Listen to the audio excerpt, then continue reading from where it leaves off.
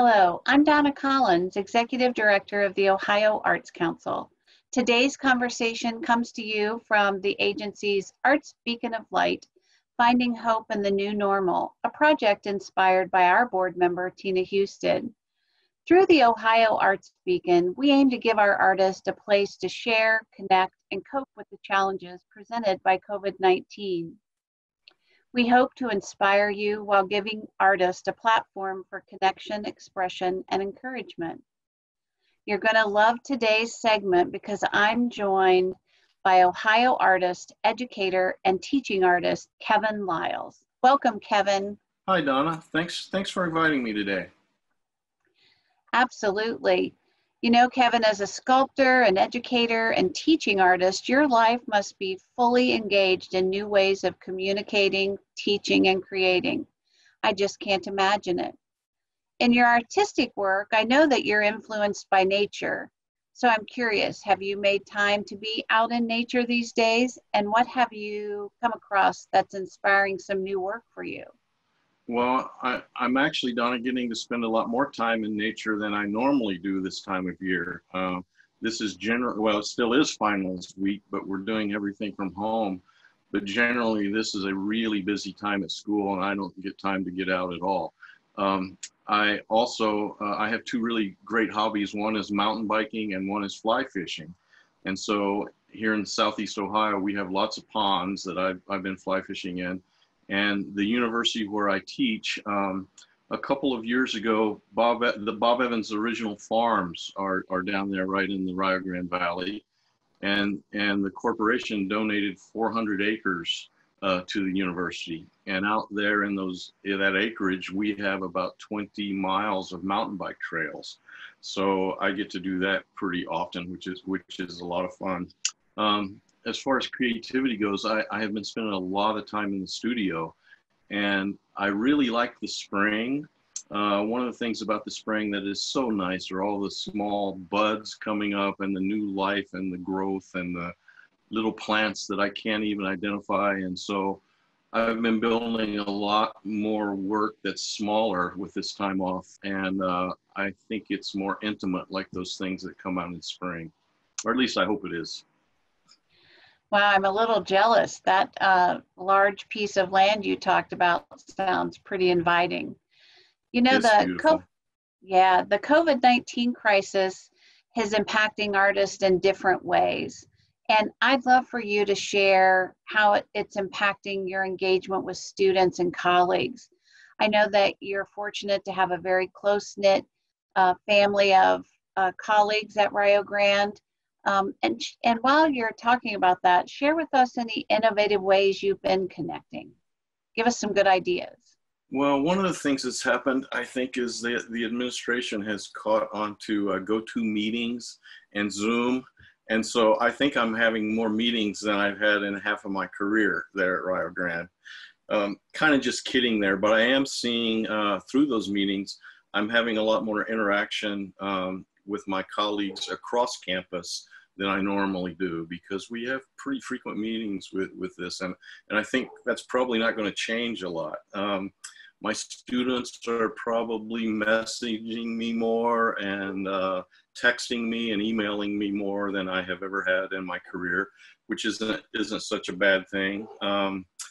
In my teaching with the students, one of the things that we require in our art department at Rio Grande is that every single art major every semester must visit a museum and document that visit.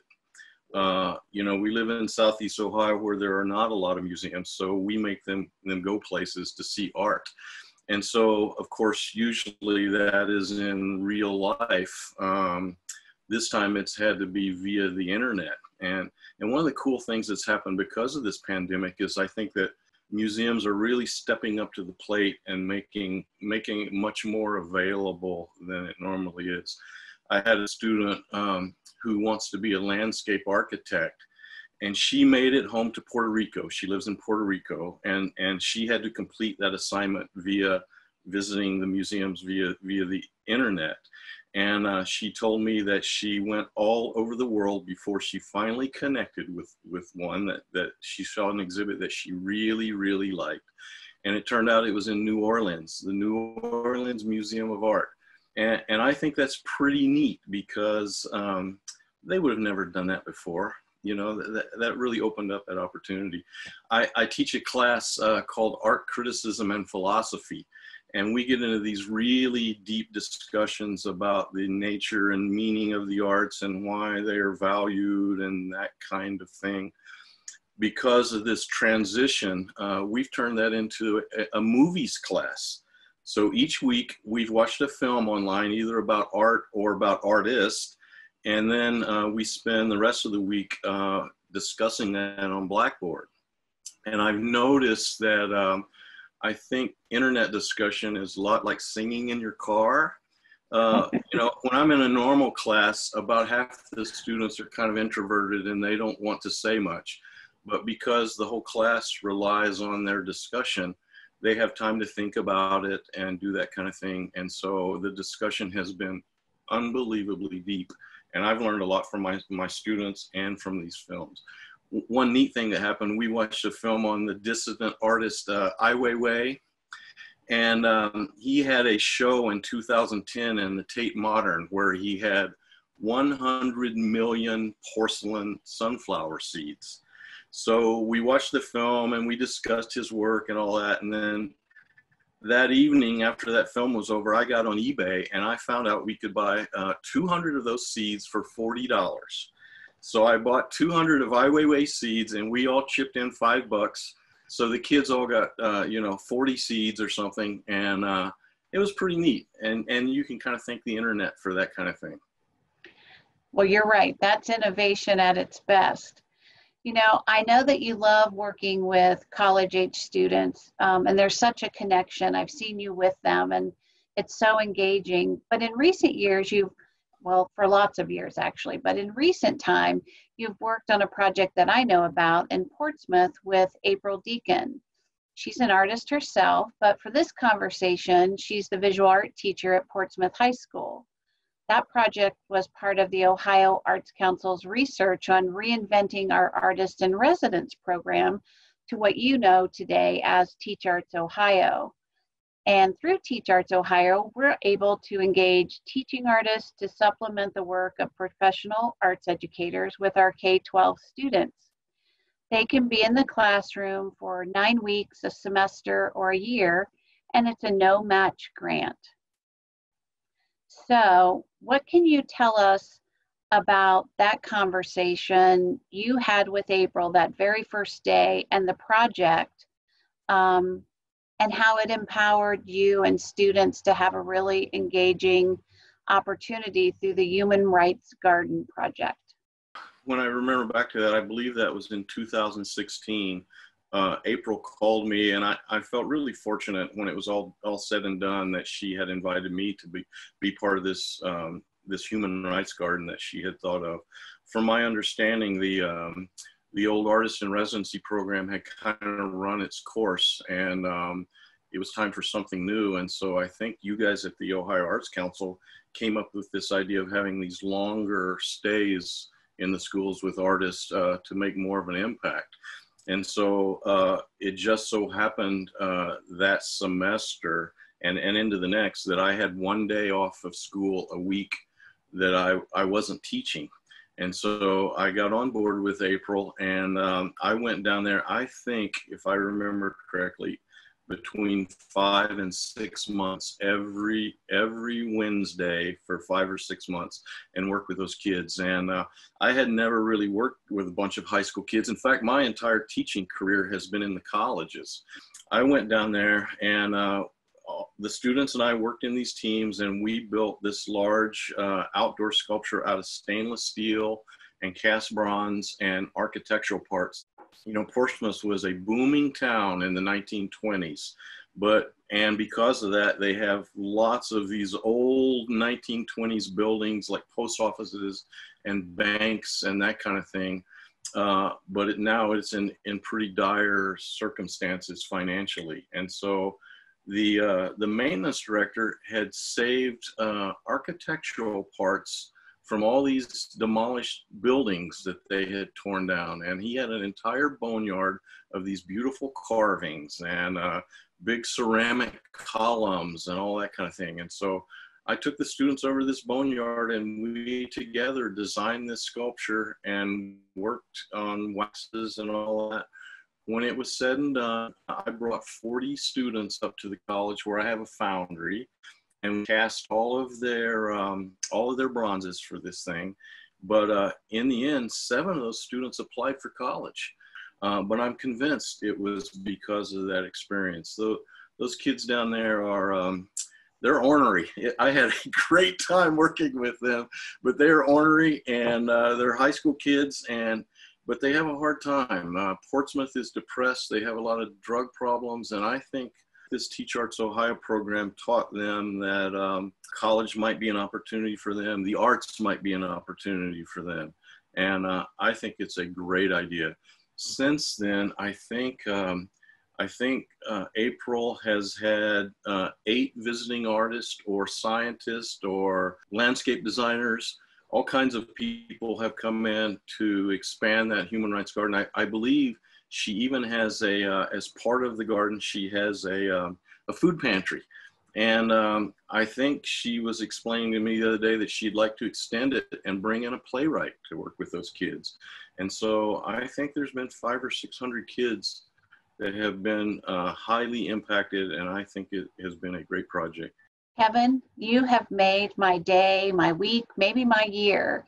I'm so excited to hear this from your perspective about the impact of teachers and artists working together to provide experiences for young people. Yeah, my day could be over now. I've heard the best thing I could hear all day. Thank you. Well, don't leave me stranded with this interview by myself. No, I won't do that. In fact, I have another question. Okay. So, in preparing for our conversation today, I was thinking about who you might name as the artist in the world that inspire you. So, I'm really going to go out on a limb here. Will you share with us a few of your favorite artists, well-known, up-and-coming, whoever's work you're attracted to, and why so? Yeah, that's a really tough question, but a good one. And I also teach art history, so I'm always digging for more artists that I might not necessarily know about otherwise. But I've always been a fan of the work of Martin Courier. I love his simple approach to form and the textures that he uses and the materials. And although I absolutely love color in artwork, I'm not very good at it. And so I'm drawn to artists who don't apply color to their work. And so I really like Courier for that. There's an Argentinian artist named Leon Ferrari, and Ferrari does these absolutely spectacular linear wire sculptures that are so dense, you just don't understand how he pulled it off. There are just so many pieces of wire in there, and I'm really attracted to the repetition and pattern and texture and that kind of thing. I saw a young artist that I don't know very much about, and I had never known about him, but I saw him back in the fall at the Whitney Biennial, named Robert Bittenbender. And he does work a little bit like Ferrari, except Bittenbender's work are more organic, and he has little objects in there, kind of found objects, but lots of wire. A lot of the African art has that density that I really, really like. The last artist I'd like to tell you about is actually a Jackson native, and that was Fletcher Benton. Fletcher grew up in Jackson and went on to become kind of one of the founders of the kinetic art movement back in the 1950s.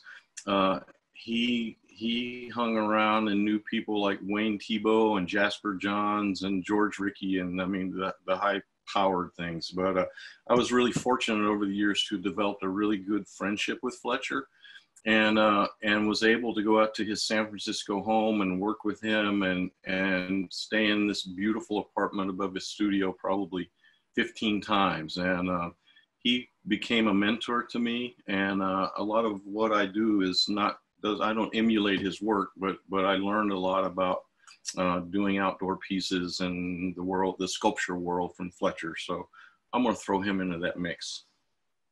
I love that, a Jackson person, yay. So Kevin, this is a perfect segue to my next question. I'm really interested in the commission work you've done over the years. Talk to our audience about how you marketed your talents to the world, how you made yourself available for both small and really quite large commissions over time. Well, I think one of the things that I did early on in my career, you know, I'm an introvert and I don't really like talking about my stuff all that much. And even early in my career, I was reluctant to put good titles on my work. Everything would be called Untitled Work Number 4 or Untitled Column or something like that. And somewhere along the line, I learned that I needed to communicate better with my audience. And so with that early work, I was getting in lots of shows. I was even winning quite a few of them, but it seemed I hardly sold anything. And so when I learned to do better with titles and to talk about my work, all of a sudden I started connecting with clients better, and my work kind of took off there. At our college in the art department, we make every single one of our students write artist statements. Every time you turn around, they get kind of tired of it, but they seem like it does them good. I've been really lucky. And really blessed. I think God is really taking care of me, but I also think that success comes. I've always loved this phrase that I think success comes when hard work and preparation meet opportunity. And so I try in my career to be prepared for things. If I'm asked to do a show or to do the TeachArtsOhio sculpture or to do this interview, I try to say yes if I can, if the time helps, and I think that stuff helps a lot. As far as the outdoor commissions go, I discovered a couple of decades ago that there are lots of opportunities for small sculpture parks in small towns or at universities or parks. Will often have sculpture competitions. Generally speaking, there's not a huge amount of applicants, and generally speaking, they'll pay between $1,000 and $2,000 to borrow your work for a year for their sculpture park, and usually they'll have 10 to 12 openings. And so, earlier in my career, I started applying for those, and that did a lot of things. It helped me to develop a track record of having outdoor pieces. If you were in, you got a couple $1,000s, which would help you buy tools or more materials. It helped me network. It did lots of that kind of thing. And so that really set me up for doing the bigger outdoor commissions. And then when I do those, I think it's really, really important to, if you're selected as a finalist, to really listen to your client and find out what they've got on their mind. It's really important to me personally, and I think it helps a career to be as professional with everything that you can. You do the best you can on the design. You do the best you can on the maquette. If it's needed, you do just absolutely fantastic.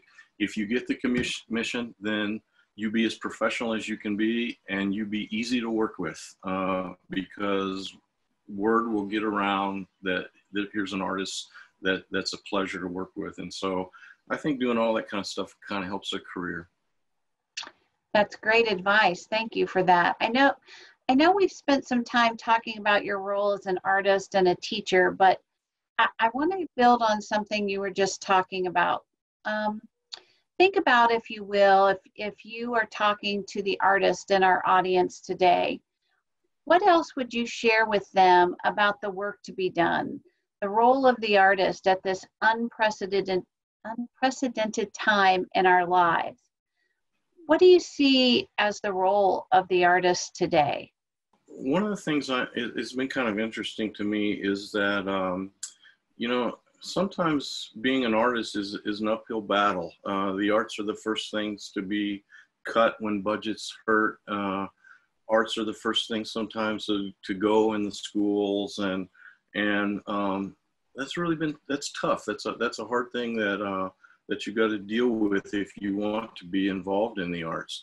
But I've noticed over this pandemic that we're relying more and more on art than we ever have. I think when this is all over in a decade, and we look back a decade from now, we're going to remember this by those big graphic design maps of the world with the red dots all over them. We're going to remember the videos of the Italians singing from their, balconies.